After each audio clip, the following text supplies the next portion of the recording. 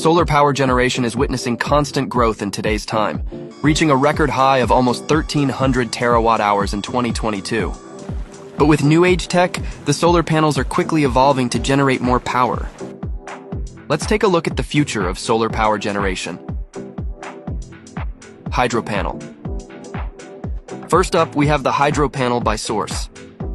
Although it looks similar to a solar panel, it doesn't generate electricity. It generates water. Essentially a solar-powered dehumidifier. It pulls water vapor from the air, turning it into pure drinking water, which can be directly transferred to a tap or faucet. Solar film. What if you could turn any surface into a solar panel? Germany-based Heliatex Heliosol does just that.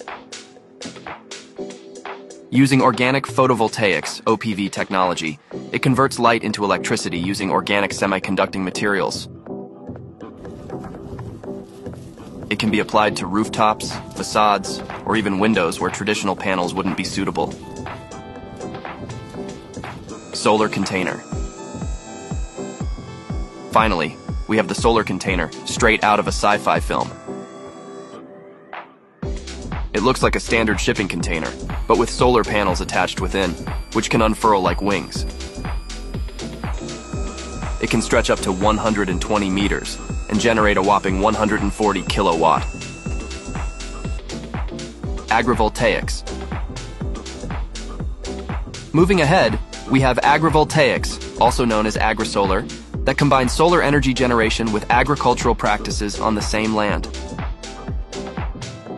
Farmers can grow crops or raise livestock while generating electricity from solar panels on the same plot.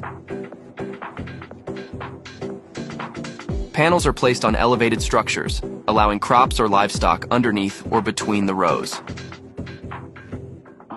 Floating solar. You might have seen solar panels fixed in one spot for life.